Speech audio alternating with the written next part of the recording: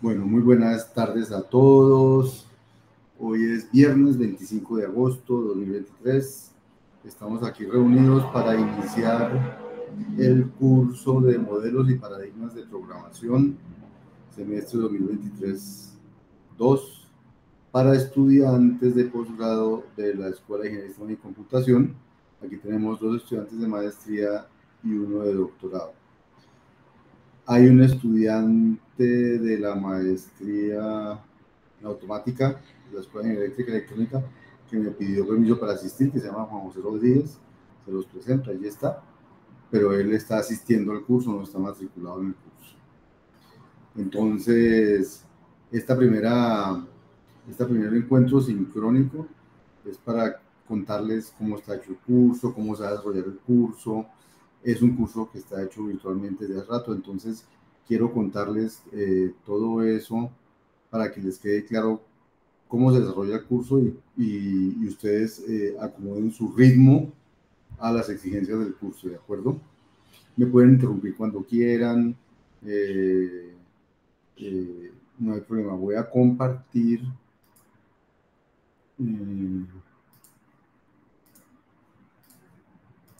Voy a compartir la. Ahí están viendo, ¿cierto? Entonces, esto es lo que ustedes ven en el campus virtual como el curso de modelos y paradigmas de programación.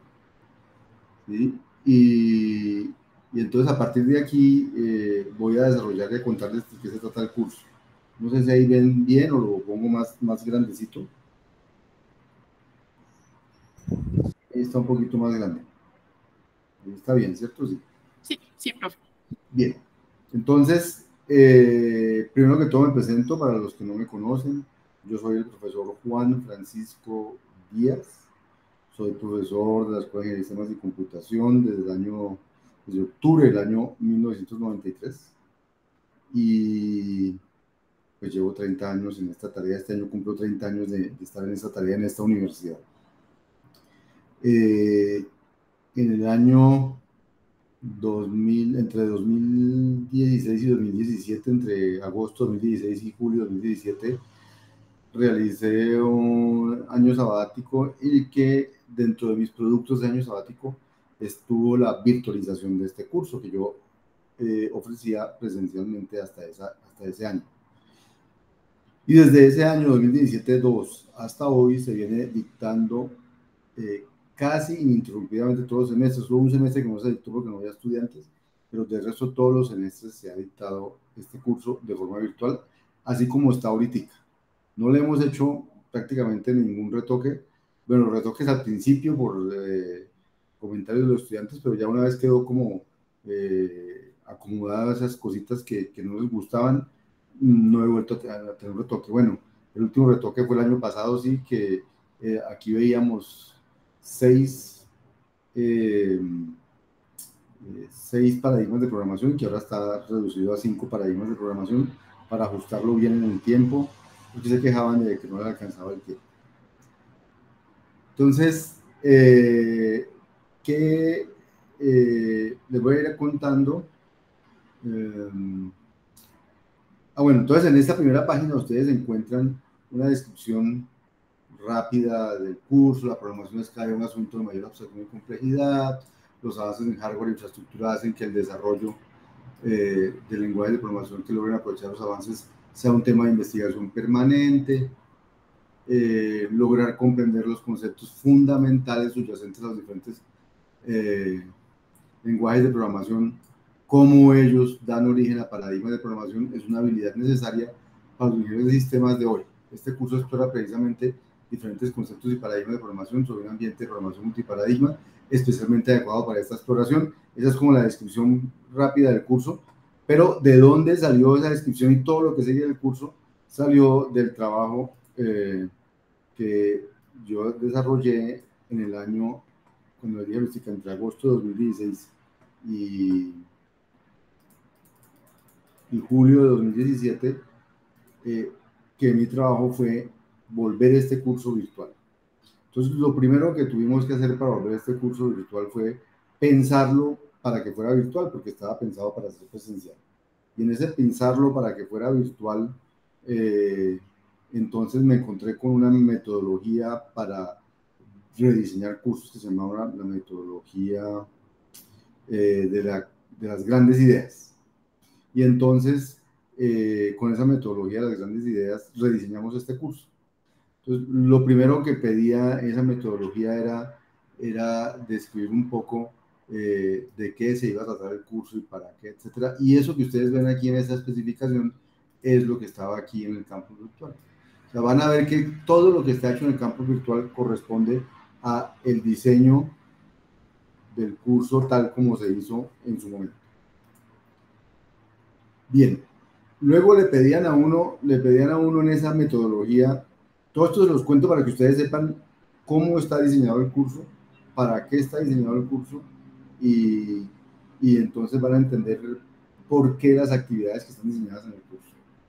Entonces nos pedían que teníamos que describir eh, por qué tocaba diseñar este curso.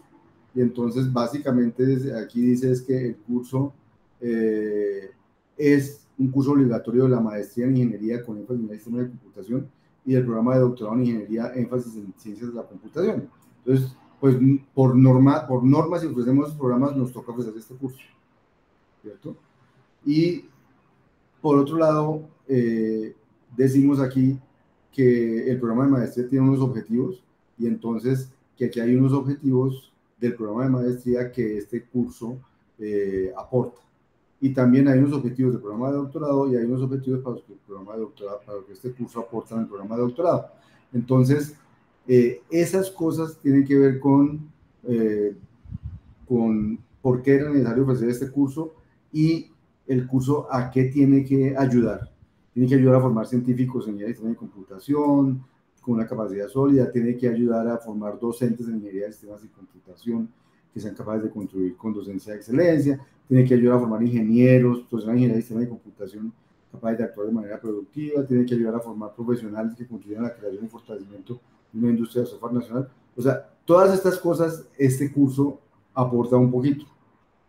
Por otro lado, este curso, entonces, en el términos de doctorado, aplicar el método científico en su razonamiento de investigación a través de una actitud crítica frente a la aproximación del conocimiento, específicamente en este curso referente a los lenguajes de programación. Entonces, este aporta para que ustedes sean críticos o críticos constructivos como lenguajes de programación que utilizan en la vida diaria y apropiar el estado del arte en el área de programación. Mantener una postura crítica desde la perspectiva de quien domina el porqué del conocimiento. Entonces, estas cosas que son del programa de doctorado son de las normas en las que está inmerso este curso y por los cuales este curso debe aportar un poco. Pero también hay por otro lado lo que llaman necesidades educativas sentidas y es por qué, y tiene que ver un poco con el contexto, con el mundo, ¿cierto? Entonces aquí dice la aparición frecuente de nuevos lenguajes de programación. Cuando yo programé en Pascal, yo no sé en qué lenguaje comenzarían ustedes, aquí que hablamos un poquito de eso. Yo comencé en Pascal, antes de Pascal vi otra cosa, no me acuerdo cómo se llamaba, y luego me pasé a C, luego apareció C++, luego apareció Java, Python, JavaScript, Scala, Ruby, y hay un montón de lenguajes más, y yo no he programado en todos los lenguajes de programación, obviamente porque es imposible programar en todos, pero aparecen con frecuencia nuevos lenguajes de programación, y eso hace necesario tener la habilidad para apropiarlos rápidamente. Entonces, lograr estudiarlos en un contexto genérico que permite rápidamente formarse una opinión calificada sobre las ventajas y desventajas de un nuevo lenguaje de programación es una necesidad de la mayoría de empresas y organizaciones en el mundo de hoy. Entonces, esa es una necesidad sentida. Fuera de eso, este es un curso que había sido hasta ese momento muy bien visto por los estudiantes y se pretende lograr ofrecerlo en las sedes sin necesidad de profesor presencial en ellas, ¿cierto? Y por eso lo tratamos de poner virtualmente. Obviamente se necesitará un número de profesores virtuales consecuente con el número de estudiantes inscritos en cada que se abra. De hecho, este curso lo han tomado bastantes de las sedes. Hoy tenemos una profesora de las sedes que es Paula, que está inscrita en el doctorado. Luego, bueno, digamos que el hecho de que sea virtual ha hecho que se pueda tomar desde muchas partes. Esas fueron las necesidades, el contexto en el cual se creó este curso. Segunda parte de la metodología era que había que decidir cuáles eran los grandes conceptos o ideas en que se iba a tratar en este curso. Y entonces me aparecieron en su momento 7 grandes ideas. 7 grandes ideas. Entonces, la primera gran idea era que por más que uno quisiera, no existía un paradigma ni un lenguaje de programación que uno diga es el más adecuado para resolver todo tipo de problemas. Por más que haya gente que se esmere en decir que solo programa en Python, o que solo programa en Java, o que solo programa en cualquier cosa, en C++, o en Java, o en Scala, o en no sé qué, en lo que sea, pues ninguno realmente puede solamente programar en eso. Y si ustedes ven, el mundo está hecho de aplicaciones que están programadas en muchísimos lenguajes de programación. Aunque hay unos más, ¿cómo se llaman? Más populares que otros. Hay muchos lenguajes de programación. Entonces, los lenguajes de programación se comprenden a través de los conceptos nucleares que ellos implementan, y estos conceptos definen los paradigmas de programación soportados. Esa es la gran idea, que no, como no hay un solo lenguaje de programación que sea la panacea para todo, entonces la gran idea es los lenguajes de programación se comprenden a través de los conceptos nucleares que ellos implementan, y estos conceptos definen los paradigmas de programación soportados. Las grandes ideas son aquellas cosas que uno espera que cuando pase el tiempo, cuando dentro de 20 años alguien hable con ustedes, ustedes recuerden eso de este curso. Si lo llegan a enseñar, pues van a recordar muchas más cosas, pero por lo menos lo que les debe quedar y perdurar son estas cosas, estas grandes ideas, y lo que se llaman resultados de aprendizaje o entendimientos perdurables, que se va a llamar en este documento. El documento que está aquí es el de diseño de 2017 que yo hice, y que en su momento estaba apenas empezando toda esta nueva ola de diseñar cursos por competencias, resultados de aprendizaje, indicadores de logros. Pero esta metodología hablaba de una cosa que llamaba entendimientos perdurables, y hablaba de una cosa que llamaba resultados observables. Cuando vean entendimiento perdurable en este texto, es lo que hoy en día se conoce como resultado de aprendizaje.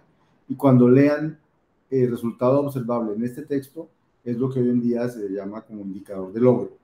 Entonces, digamos que ya esta metodología estaba metida en ese mundo en el que estamos hoy metidos, por lo menos en la Universidad del Valle, creo que en toda Colombia, por las reformas del Consejo Nacional de Acreditación para los programas.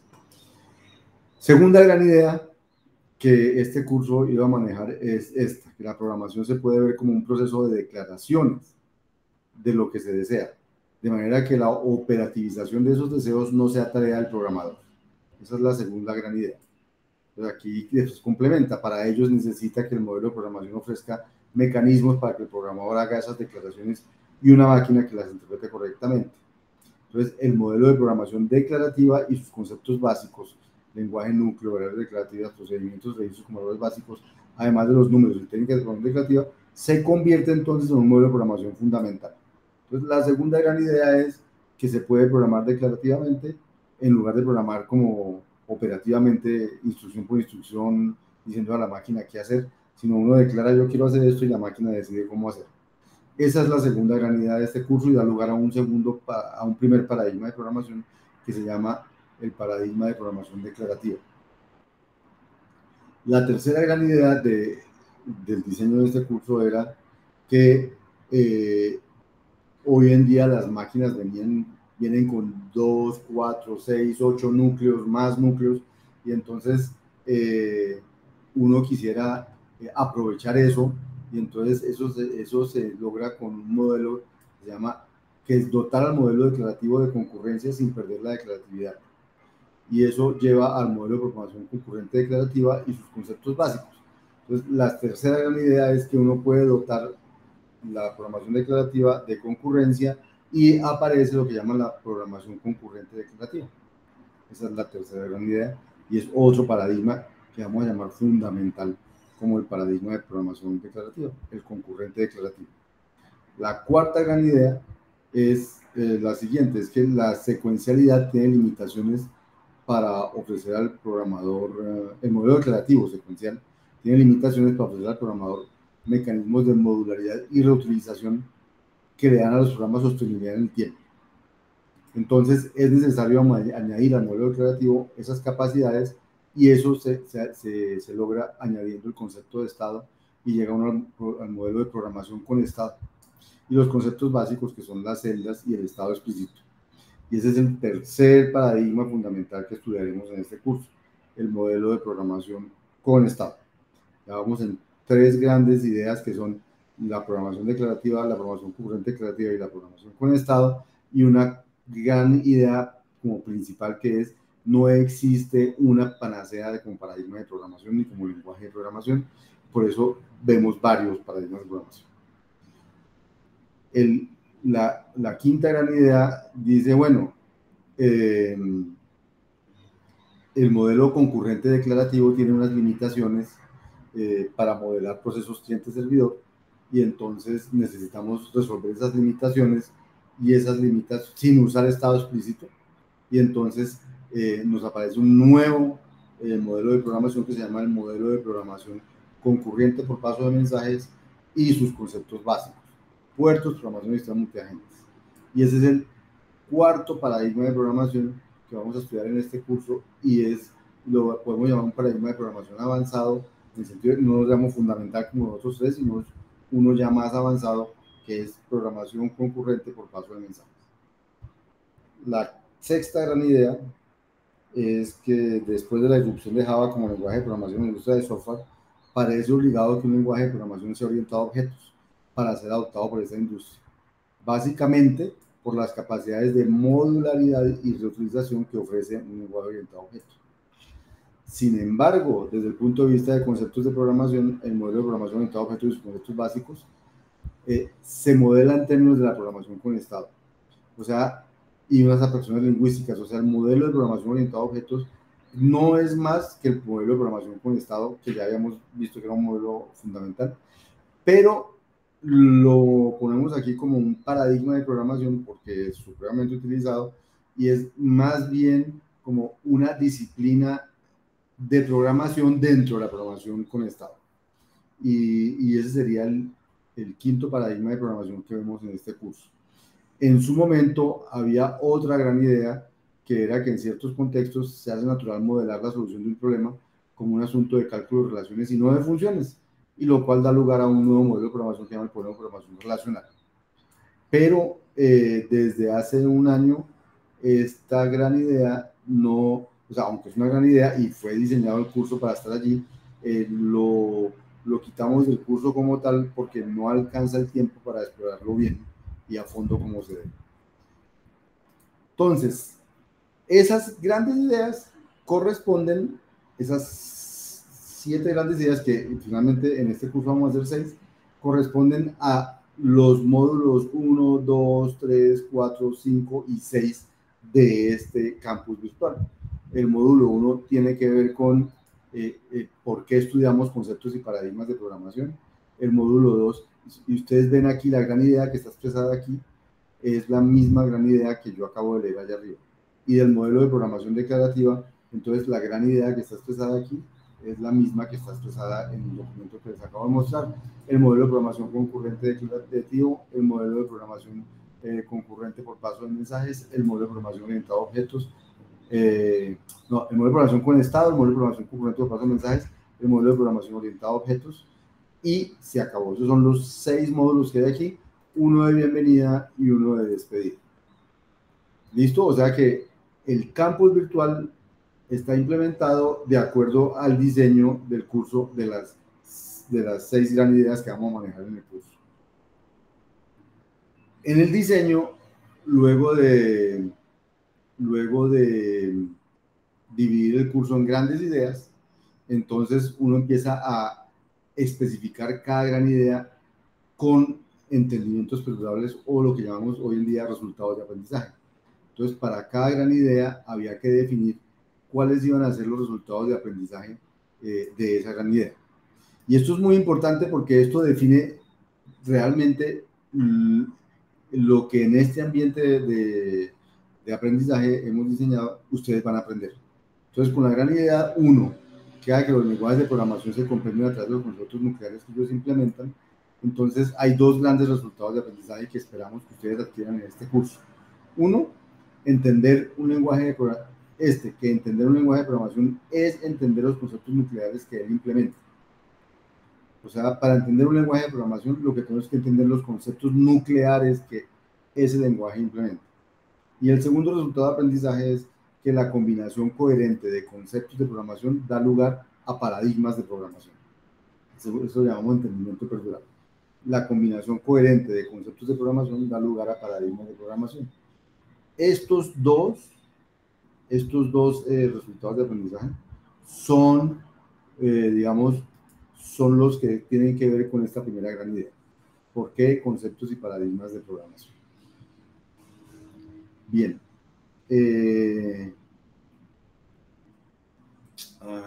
Aquí. Bien. Y para cada gran idea, entonces, toca hacer lo mismo. Para la gran idea 2, toca definir los entendimientos perdurales, las cosas que nos deben quedar para toda la vida de esa gran idea.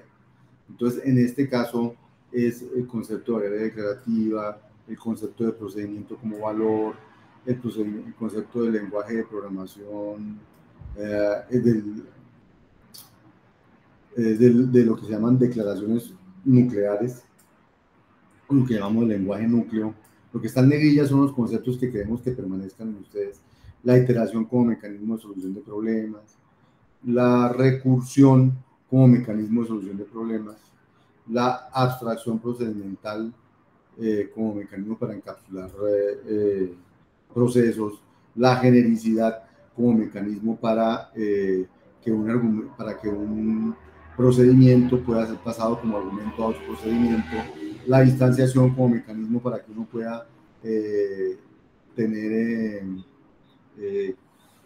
como dato un procedimiento o una función, y el embebimiento, que es el mecanismo por el cual los procedimientos también pueden ser empaquetados en estructuras de datos. Esos son los conceptos fundamentales de la gran idea 2, y lo mismo se hizo con la gran idea 3, que es la programación concurrente declarativa, y entonces aparece el concepto de hilo, el concepto de flujo, el concepto de bueno, las limitaciones de la programación declarativa, el concepto de disparador por necesidad, el concepto de evaluación perezosa, el concepto de estructuras de datos infinitas, y esos son los asociados a la concurrencia declarativa. Luego aparece para la gran idea 4, que es la programación con estado, aparecen los grandes conceptos de celdas, ¿cierto? Y el concepto de estado explícito, ¿cierto? Y también hay que, digamos, entender ventajas y desventajas de la programación declarativa versus la programación con estado. Luego ya en la gran idea 5 está los conceptos de puerto, que es la concurrencia por paso de mensajes, el concepto de objeto puerto, el concepto de sistema multiagentes, y ya. Y luego en la gran idea 6, que es la programación orientada a objetos, está el concepto de objeto, el concepto de clase y el concepto de herencia. Son las tres cosas básicas de allí, y una combinación de objetos, de paso de mensajes con objetos, que da lugar a lo que llaman objetos activos. Esas que llamamos ahí entendimientos procedurales del diseño, los van a encontrar aquí en cada una de estas grandes ideas. Y en la gran idea 2, y aquí están los entendimientos procedurales asociados a la gran idea 2.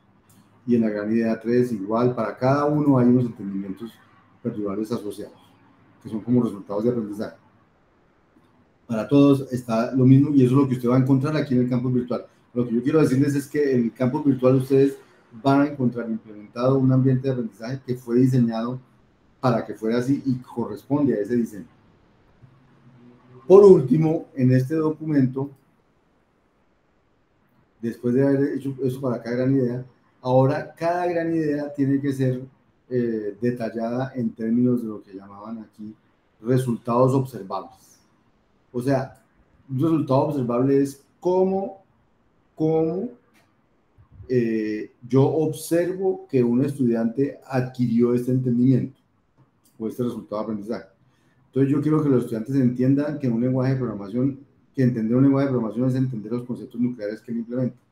Entonces, el resultado observable es ser capaz de analizar cualquier lenguaje de programación a la luz de los conceptos nucleares de programación que ese lenguaje provee, y por tanto los paradigmas que soporta, ¿cierto? ¿Y cómo se va a observar eso? Con un documento de análisis de un lenguaje de programación escogido al principio del curso desde el punto de vista de los conceptos paradigmas que este lenguaje provee.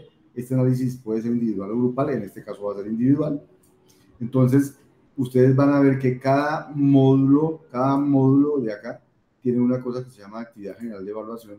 Cada módulo tiene una cosa que se llama actividad general de evaluación. Entonces, ¿qué es lo que hay en las actividades de evaluación? En las actividades de evaluación lo que hay son actividades para observar que ustedes han adquirido el entendimiento perdurable deseado. Entonces aquí dice, para observar que ustedes han entendido que entender un lenguaje de programación es entender los conceptos, vamos a decirles que por favor analicen un lenguaje de programación, el que ustedes quieran, a la luz de los conceptos que vamos a estudiar en el curso. ¿Sí? Luego aparece otro que combinar coherentemente conceptos de programación da lugar a paradigmas de programación. Entonces, esto se va a observar. ¿Cómo se va a observar? Vamos a ver que ustedes sean capaces de asociar conceptos nucleares de programación con los principales paradigmas de programación. Entonces, ¿esto cómo se va a hacer? Esta asociación se hará individualmente y típicamente la haremos vía cuestionarios. Y así se hizo para cada gran idea. Entonces, cada gran idea tiene un entendimiento perdurable y ¿cómo voy a observar esto? Y resulta que finalmente cada módulo va a tener básicamente dos tipos de actividades de evaluación. Unas actividades de evaluación que tienen que ver con cuestionarios, que se llaman quizzes, y unas actividades de evaluación que tienen que ver con talleres de programación, donde ustedes tienen que programar. ¿Sí? Y lo único diferente a todo eso es que adicionalmente a todo eso hay el análisis de un lenguaje de programación. ¿Listo? Entonces, lo que van a ver aquí en este campus virtual no es más que el resultado del diseño que hicimos de ese curso en el año 2017. Dicho eso, eso lo encuentran aquí donde dice documento de diseño del curso, que ya no vamos a explorar más, sino que lo que vamos a explorar es el campus virtual. Entonces, obviamente, además de los módulos, hay una pestaña de bienvenida, es lo que estamos haciendo hoy, y una pestaña de despedida, que es lo que haremos el último día que nos veamos. Y hoy, en esta pestaña de bienvenida, pues les cuento que hay el documento de diseño del curso y está para que ustedes lo miren, lo observen si lo quieren leer. Aquí decimos quién es el profesor, pero ustedes ya saben quién es el profesor. Yo ya me presenté aquí por medio de este video. Como es un curso virtual, entonces siempre ponemos videos de presentación, pues para que el que no me haya conocido, pues no me conozca así. Y ahorita me gustaría que prendieran las cámaras para conocerlos a ustedes. Y hay un foro de presentación para que cada uno de ustedes se presente, pero hasta hoy solo se ha presentado una persona, que es Paula Figueroa. Pero me falta que se presenten Mauricio, me falta que se presente Agustín, me falta que se presenten aquí. No hay que presentarse con un video, es una presentación sencilla en la que ustedes dicen qué profesión tienen, dónde trabajan, por qué entró a la maestría o al doctorado en este caso, qué expectativas tiene con este curso y cuáles son sus hobbies. Y eso, típicamente, esta es una actividad que cuando los cursos son virtuales, pues son de 50, 60, pero es la única manera de uno más o menos saber quiénes están en el curso. Cuando somos 3, yo podría hoy decir cada uno preséntese y será suficiente, sino que este curso fue diseñado para ser virtual, para tener 14, 15, 50, 30 personas al tiempo, y entonces esta actividad es una actividad que es chévere y que me gustaría que en todo caso la hicieran Agustín y Mauricio para que Paula los conozca a ustedes, así como ella ya les dijo quién era y qué estaba haciendo aquí, ese tipo de cosas. Bueno, bien. En este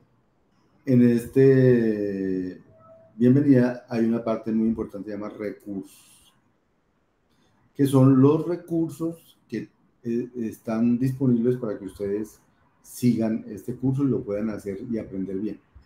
Entonces, los dos recursos esenciales del curso son la traducción al español de este libro se llama Conceptos, Técnicas y Modelos de Computer Programming. Uy, ahí. Profe, Sí. eso se va a decir. Que allí dice que es la traducción y lleva al enlace que es como en inglés. No, pero sí, no, de acuerdo, no, espérate. No, espérate un segundo, es que, un minuto. Y el otro es que el enlace de Mozart de Windows está caído. Parecía que llevara como un drive, pero no funciona. Ah, tengo que mirarlo, qué bueno, gracias por decirme. Pero aquí deberíamos llegar, no sé por qué llega a este libro, no deberíamos llegar a este libro. Sí, Eh, ya cuando estuve revisando dije, voy a decirle al profe porque no lleva el libro que es. Pero ahí llega el no, primer enlace. no, llega un libro que no es. ¿Ves? No, Ajá. en el de abajo. Baja un No, poquito ya voy. Abajo llega a la traducción. Sí, a la traducción. Sí. Vamos por pedazos. Es que yo eh, quería mostrarles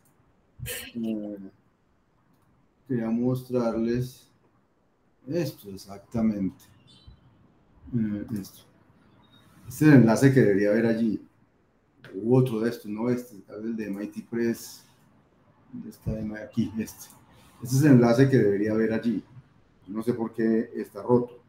De hecho, lo voy a arreglar de una vez delante de ustedes porque no me gusta que no esté bien. No entiendo cómo llegó a ese otro, pero lo voy a arreglar inmediatamente, un segundo. Bueno, ese es el estudiante.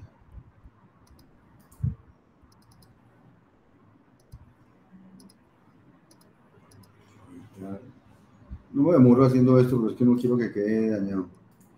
Editar ajustes.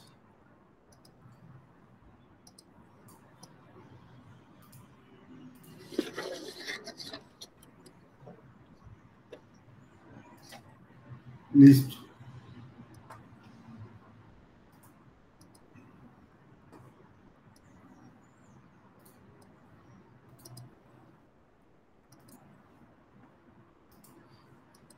Listo. Entonces, cuando hacen clic aquí, aparece este libro.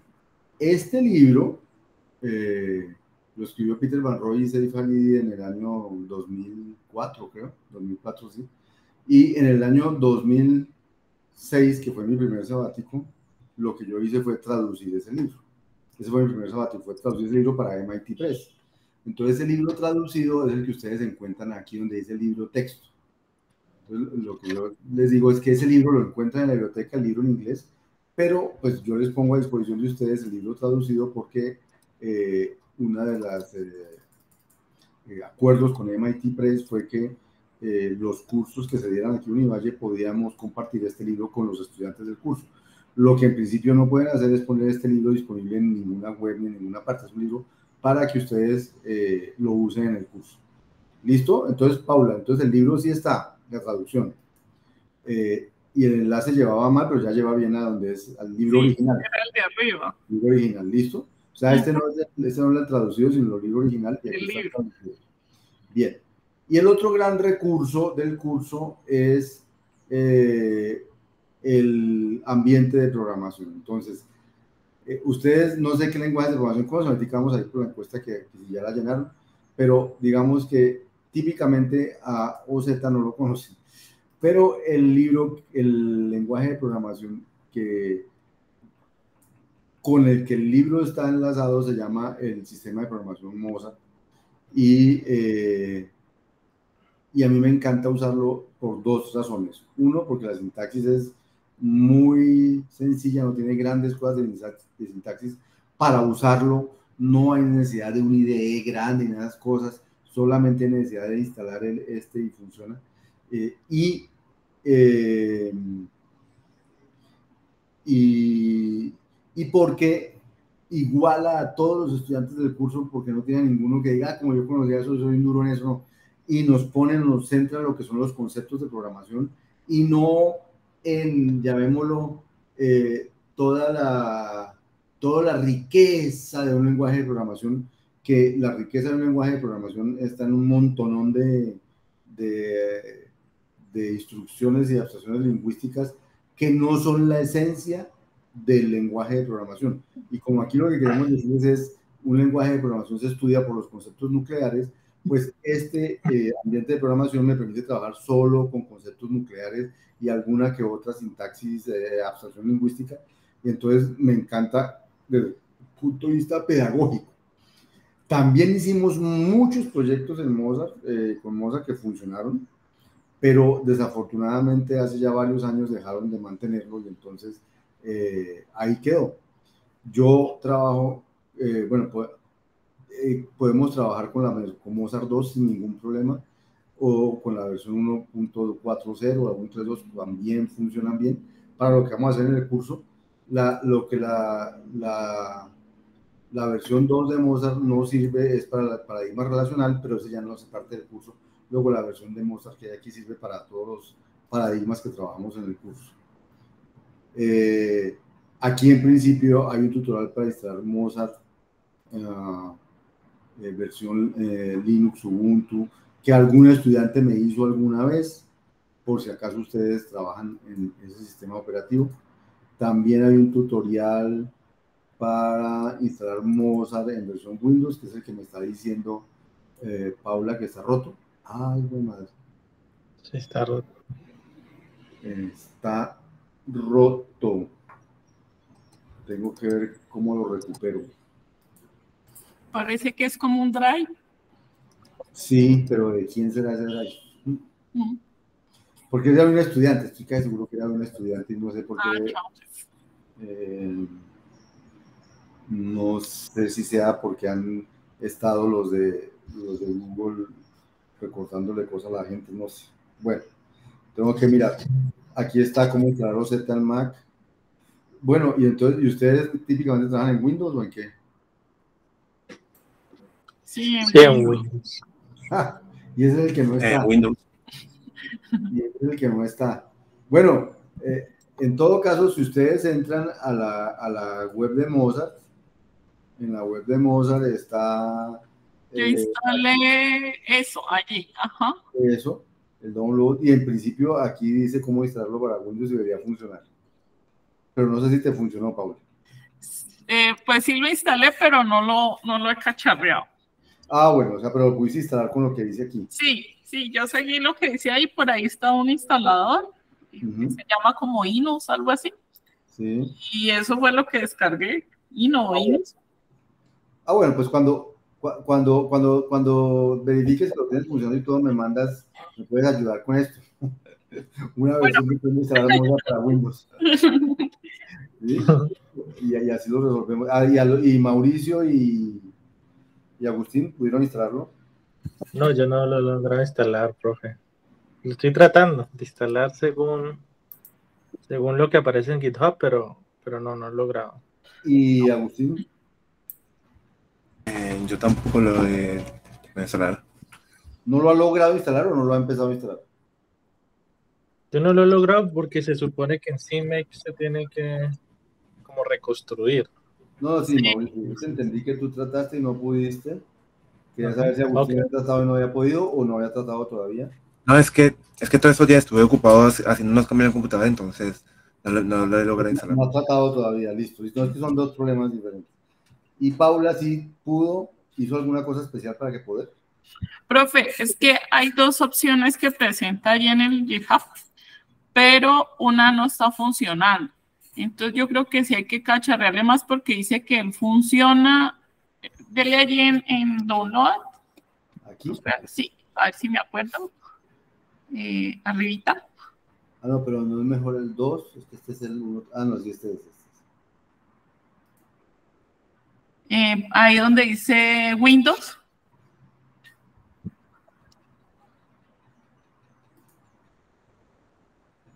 Y aquí dice que se puede inocetar como para... esa es una, y la otra dice que si se tiene un procesador pues reciente, que son los de ahora, me imagino, dice que hay que instalar este Min64. Y uno le da allí y ese link está roto.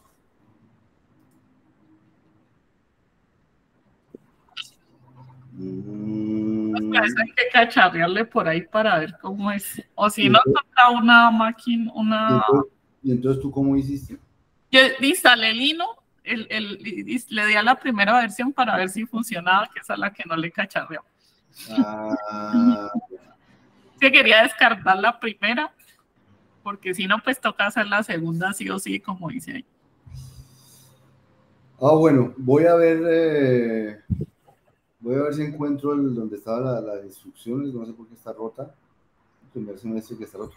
Muestra, miramos de una vez. Voy a mirar el del semestre pasado. Aprovecho y lo miro con ustedes, así resolvemos ese problema de una vez.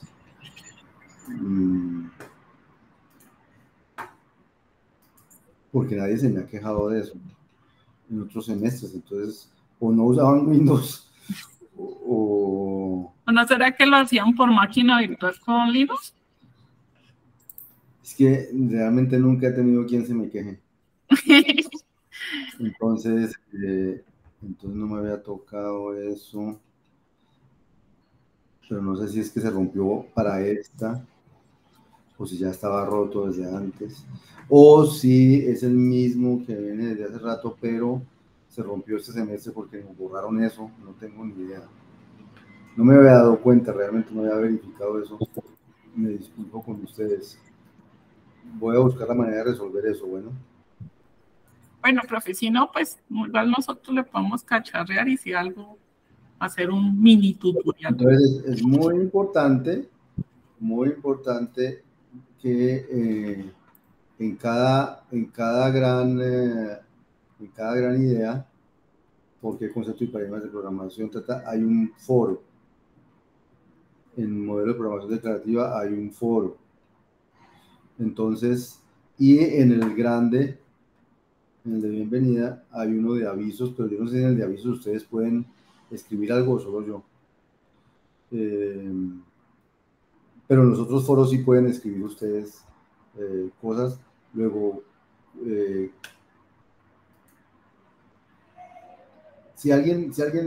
cuando alguien lo logre poner a funcionar, me avisa y yo les escribo por medio de los avisos cómo se hace y todas esas cosas, bueno. Y si soy yo, pues yo lo miro. Lo que pasa es que yo no tengo equipos Windows, entonces tengo que ponerme a mirar qué hago. Bueno, pero eso sí lo tenemos que resolver muy pronto, porque si no resolvemos pronto no van a poder trabajar. ¿Listo? Sí, sí. Bien. En recursos, entonces, ¿qué más hay aquí en recursos? Entonces hay dos cosas muy importantes. Esta sobre todo es la más importante. Cronograma de actividades. Entonces, ¿qué es este cronograma de actividades? Este cronograma de actividades es el documentico que les dice a ustedes cómo ir avanzando en el curso. ¿Sí? Entonces, aquí dice que la bienvenida a este curso se va a desarrollar entre el 22 de agosto y el 27 de agosto, o sea, en esta semana, ¿cierto? Y que, entonces, ¿qué actividades hay que hacer? Ver la presentación general del curso, que es un video que está aquí, en el campus virtual, debe estar aquí en actividades iniciales, eso, video de introducción, ustedes hacen clic aquí y ven el video, me imagino que ya lo vieron, no sé si ya lo vieron, y si no lo han visto, eso es lo que quiere decir esto, video, presentación general del curso. Hay una encuesta, que es una encuesta sobre experiencia en programación, y entonces esta es esta encuesta que hay aquí, que también sería bueno que ustedes la llenaran, de acuerdo a lo que dice aquí. Es que aquí estoy en modo estudiante, voy a ponerme en modo profesor. Modo profesor, aquí dice que hasta ahora hay dos respuestas, son Mauricio y Juan José. Perdón, Juan José, yo nunca he hablado con usted, Juan José, lo he ignorado, perdónenme. Pero no lo quiero ignorar, sino que se me olvidó que estaba ahí. Como no estoy viendo las personas y no estoy viendo mi pantalla. Juan José, ¿a usted cómo le fue con eso? ¿Trató de instalarlo? Sí, profe, intenté instalarlo en Ubuntu, siguiendo el tutorial, pero hay unas cuestiones cuando utiliza uno directamente el gestor de paquetes de apt, instala la versión de Mozart 2, la versión 2. Entonces toca descargar el paquete anterior directamente desde un repositorio que está en la página de Mozart y eso se soluciona. Igualmente ahí están repositorios para macOS y para Windows. Ah, bueno, tú lo instalaste en Linux. Sí. ¿Y ya te funcionó? Sí me corrió. Ok. Bueno, Entonces ahí tienen a alguien que lo instaló en Linux. Bueno, gracias Juan José. Qué pena, no quiero ignorar, sino que se me ha olvidado que había el cuarto. Y no tengo la pantalla aquí para estarlos viendo. Bueno, listo. Entonces, gracias. Entonces, esta encuesta me falta que la llenen Paula y Agustín. Bueno, entonces, esa es otra cosa para hacer esta semana. Y lo otro que dice aquí es evaluación inicial de conocimientos generales. Entonces, aquí uno, ¿dónde está aquí? Uno entra aquí.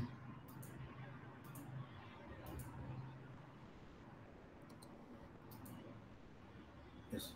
Entonces, aquí en los recursos está evaluación general de conocimientos iniciales.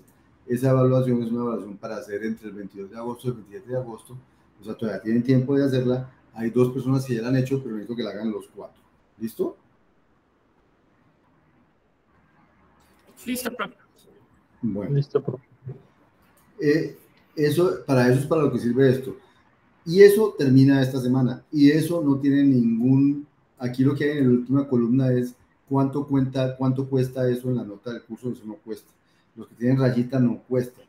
Los que tienen un número que dice 0, pues no cuestan. Solo que si tienen números es porque son actividades obligatorias, aunque no cuestan.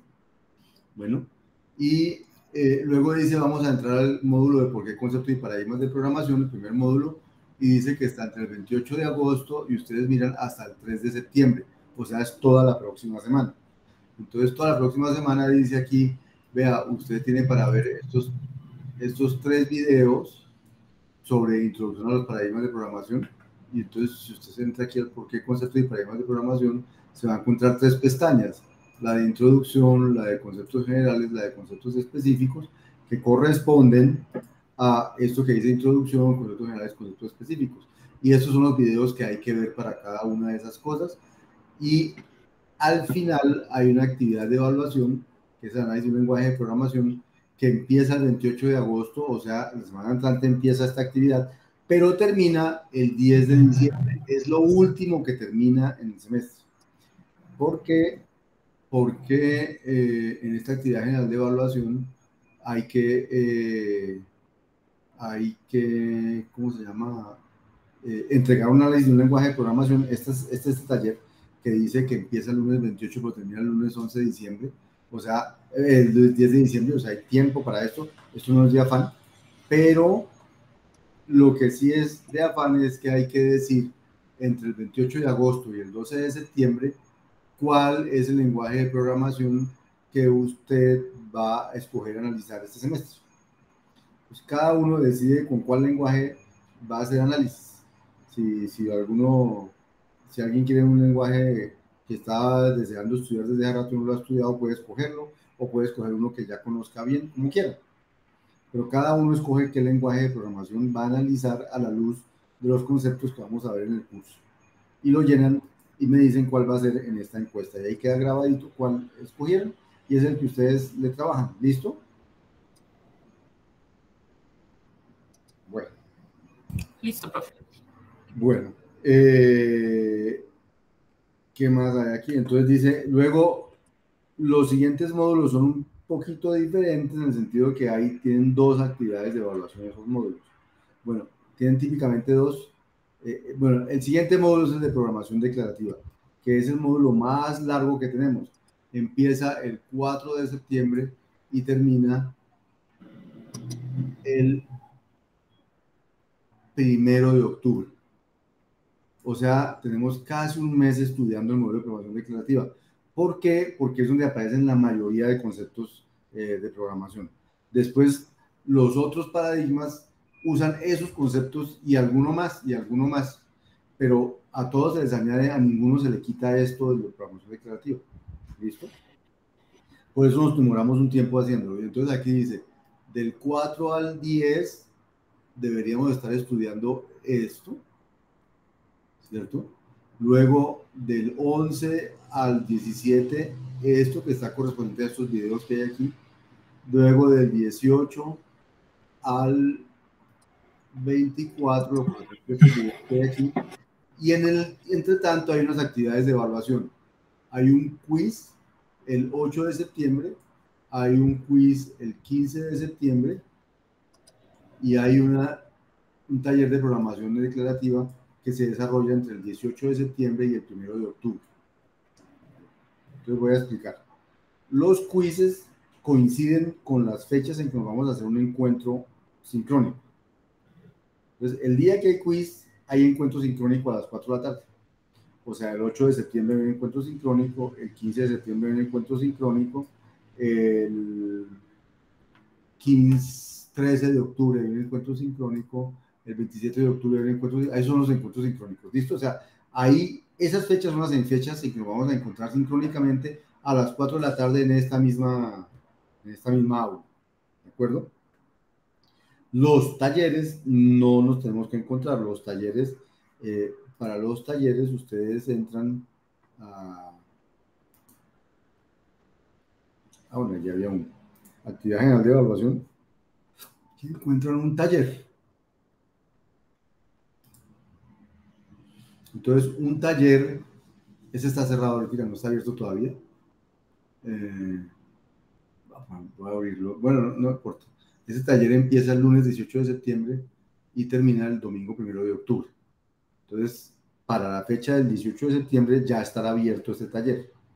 Y un taller tiene 4 etapas que son una fase de configuración, que es cuando yo configuro el taller y lo abro y quedan en fase de envío y me entregan y pasamos a fase de evaluación y después de la fase de evaluación pasamos a la fase de calificación de las evaluaciones que ya en este momento y ya el taller queda cerrado.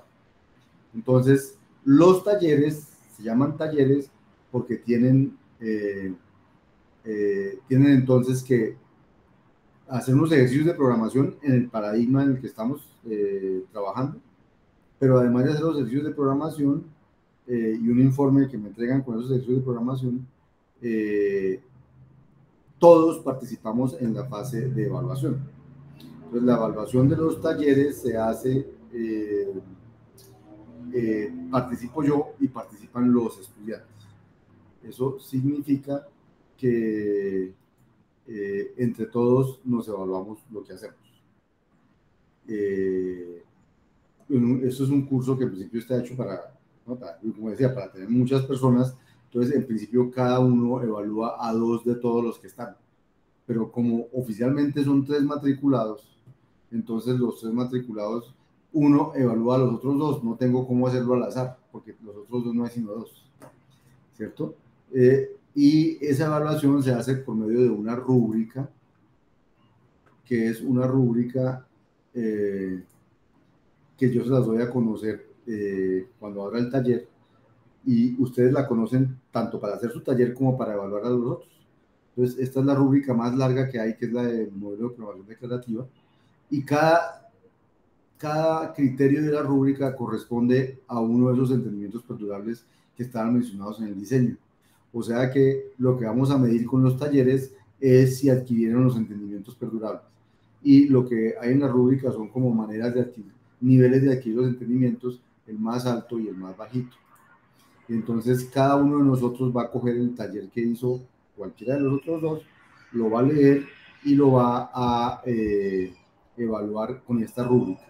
Esa evaluación es ciega. ¿En qué sentido? En que el estudiante evaluado no sabe quién lo evaluó. Solo que usted aquí se va a saber que los 2 evaluadores son las 2 evaluaciones que tiene, pero no sabe quién hizo cuál.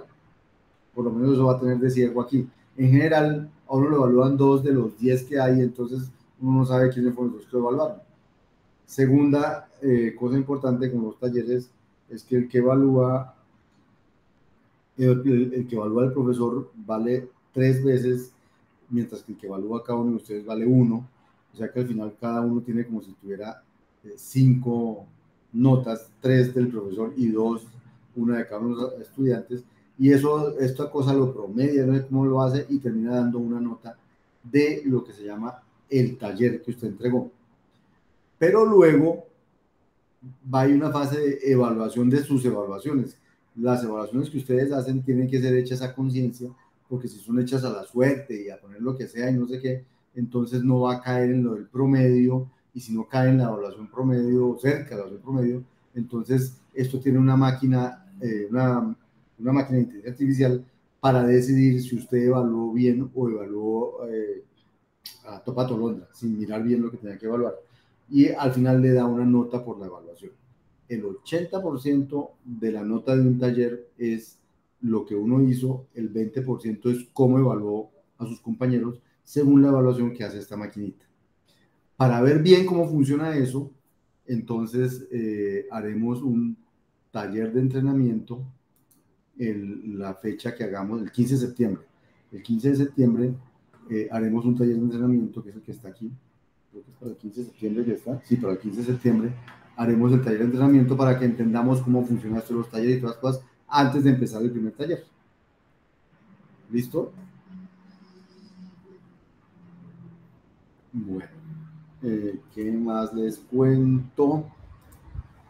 Entonces aquí está semana por semana, 2 semanas, cada 2 semanas lo que hay que hacer, semana por semana lo que hay que hacer. Ya los otros módulos son de a 2 semanas, empiezan en una semana y terminan a las 2 semanas siguientes, y todos tienen un quiz y un taller de programación. Y luego el siguiente módulo empieza la siguiente semana, termina 2 semanas después, y todos tienen un quiz y un taller de programación. Y así sucesivamente. Entonces, este documento tiene las fechas de todo, e igualmente cada una de esas fechas está ya programada aquí en el campus virtual en todas partes. Por ejemplo, el modelo de programación, actividad general de evaluación. Si yo voy a quiz, dice que este quiz va a ser del 24 de noviembre. Entonces, y si ustedes miran aquí, dice que ese quiz es el 24 de noviembre, el quiz de programación orientada a objetos. O sea, todo ya está programado de acuerdo a este cronograma de actividades que ustedes encuentran aquí en la bienvenida, en los recursos, en los recursos, no están en los recursos, aquí encuentran el cronograma de actividades. Y hay un resumen de la parte de evaluación solamente, pero es el mismo programa de actividades, solamente tiene la parte de evaluación que dice cómo se evalúa este curso. El 100% del curso se evalúa así. El análisis del lenguaje de programación va a costar el 15%. Esa es la actividad que se desarrolla durante todo el semestre, porque a medida que vamos viendo paradigmas, usted puede ir analizando el lenguaje que usted quiere a la luz del paradigma que acabamos de ver. O usted espera a mitad del semestre para empezar a hacer su análisis como quiera, como más se acomode. Cada quiz del declarativo vale 3, todos los otros quizzes valen 2. Al final los quizzes son 1, 2, 3, 4 de 2 son 8 y 2 de 3 son 6, los quizzes valen 14%. 15 y 14 va a 29%. Los talleres, el de programación declarativa vale 8, los otros valen 7, son 4 de 7, son 28, y 8, 36, entonces 36, 14 de los quizzes son 50, 15 de estos son 65, nos falta el 35 y el 35% restante es una evaluación final de conocimientos generales, que es como es como la evaluación inicial de conocimientos generales, solo que la evaluación inicial no cuesta nada, la evaluación final sí vale 35, y nos va a permitir ver desde el punto de vista conceptual si hubo un avance entre lo que ustedes hicieron aquí y lo que hicieron aquí al final del semestre. ¿Listo? Por eso es importante que lo hagan ahora, para que vean cómo va a ser esta al final. ¿De acuerdo? Bien. Listo. Y entonces en actividades iniciales están las que tenemos que hacer esta semana. Ya, la semana entrante entonces empiezan por acá, hay que ver unos videos, la semana entrante hay que ver unos videos que tienen que ver con esto y con esto, y luego como actividad general de evaluación realmente no hay que entregar nada la semana entrante, empiezan a análisis del lenguaje de programación, pero no va a terminar esta semana. Esta la tienen que entrar aquí cuando vayan a entregar, ya ahorita no tienen que entrar, bueno, cuando vayan cuando esté abierto, para ver el enunciado y todas las cosas. El enunciado no es con un lenguaje de programación y análisis, pero aquí voy a poner ejemplos de que me han hecho en unos semestres, unos ejemplos que han sido bien evaluados, otros que no, para que ustedes vean más o menos cuál es la pinta de lo que tienen que hacer. Pero lo que sí tienen que haber llenado la semana entrante es este lenguaje de programación escogido. El 12 de septiembre se cierra esto para escoger el lenguaje de programación que ustedes vayan a analizar. Y eso es como la descripción del curso. No sé si tienen inquietudes, preguntas.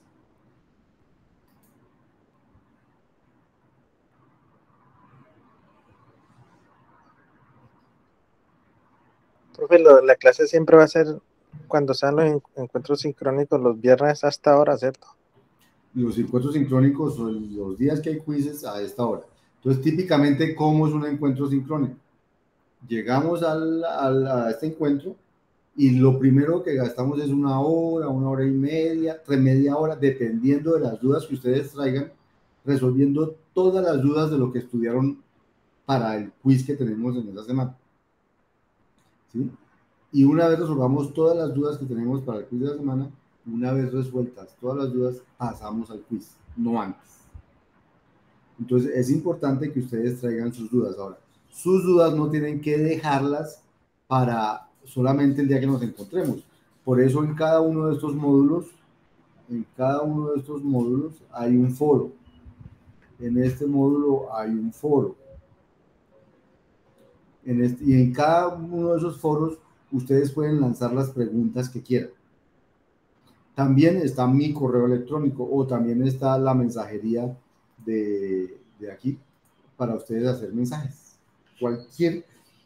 Cualquiera de esos mecanismos funcionan para consultarme a mí. Los foros no me consultan solo a mí, le consultan el foro está abierto para todos, luego cualquiera que sepa la respuesta puede contestar sin ningún problema, porque este es un ambiente de aprendizaje donde venimos a aprender sobre modelos y paradigmas de programación. ¿Listo? ¿Qué más les iba a decir? Yo típicamente contesto muy rápido los correos y me esmero en contestarlos rápido, los correos, los mensajes, pero los foros desafortunadamente tienen inhabilitado el Moodle de la Universidad del Valle, tienen inhabilitado que a uno le llegue un mensaje apenas alguien coloca algo en el foro. Entonces, por favor, si alguien coloca algo en un foro, me envía un mensajito diciendo, profesor, coloqué algo en el foro. O nos envía un mensajito a todos, se colocó algo en el foro, para que lo vayamos a ver. Porque si no, si usted no entra al campus virtual y no entra al foro, no ve que hay algo sin leer. Porque no hay nada que lo notifique a uno que llegó algo al foro. Entonces, cuando yo envío un mensaje a algún foro, hago dos cosas. Pongo el mensaje en el foro y hago un mensaje por medio de aquí de participantes, dentro, los escojo, les mando un mensaje como el que les mandé para la reunión de hoy, no olviden que esta cosa, o acabo de poner un mensaje en el foro de tal cosa o tal otra, no repito el mismo mensaje, simplemente les notifico que hay un mensaje para ver, para que ustedes lo vean, porque si no, no se van a enterar que hay esa cosa allí. Lo mismo le pido cuando ustedes escriban algo en el foro, nos notifiquen para poder ir a mirar. Si a alguien no le gusta poner el foro porque no quiere poner la pregunta en el foro, porque no quiere, le da pena, le da susto, como lo que quiera, entonces me la puede hacer a mí. Cuando yo considero que una pregunta que me hacen a mí es una respuesta que debería ser para todos, porque es más bien general y no específica de lo que está haciendo esa persona, entonces yo típicamente voy al foro, abro un mensaje, pongo el mensaje que me enviaron, no pongo quién me lo envió, digo cómo lo contesté, de manera que no solamente tenga la respuesta la persona que me envió el correo, sino que la tengan todos.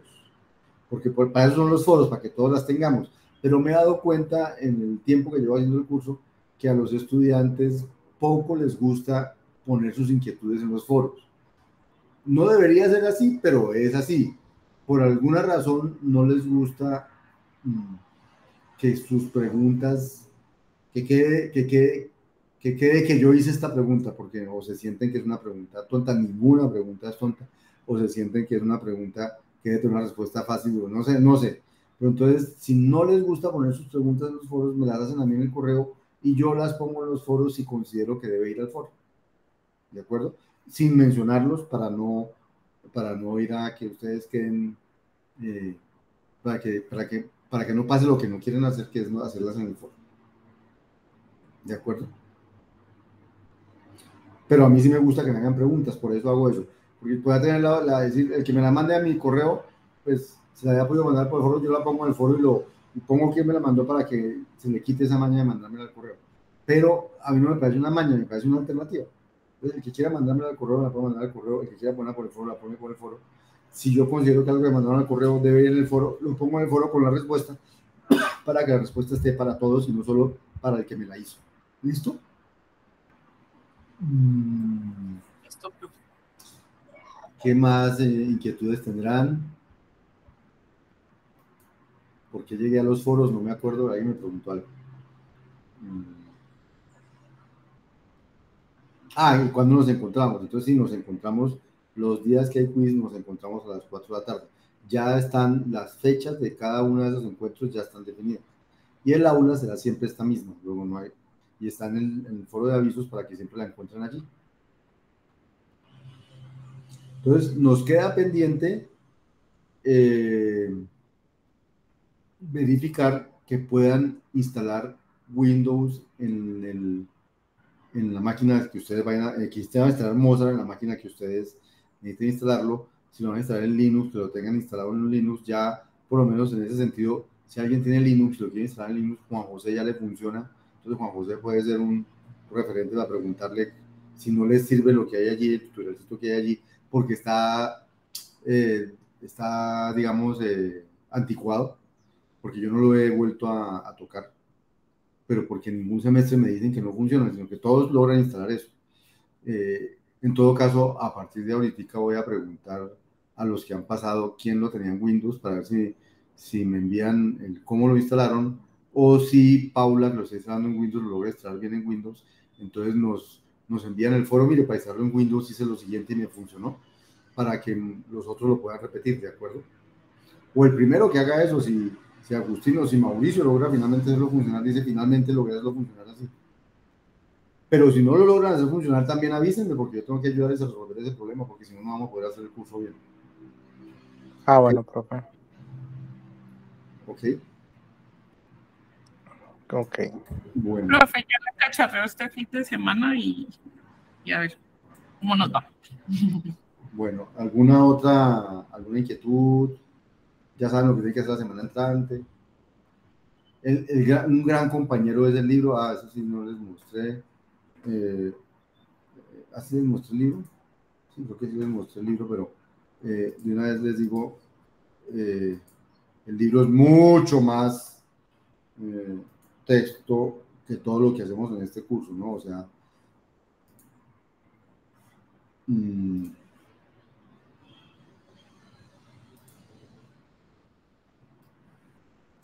el libro que es este de aquí tiene como